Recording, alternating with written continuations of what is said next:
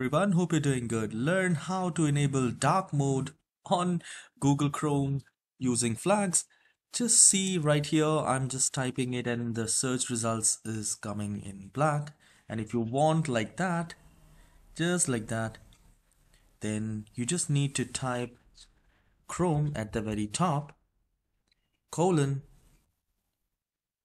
// flags. The moment you have typed it, hit enter. And here we need to type dark, and you will find auto dark mode for web contents, automatically render all web contents using a dark theme. So from here it is enabled. If you want to select default, just click on that and it will be relaunched and it will be just like a normal result. Let me just search it for you.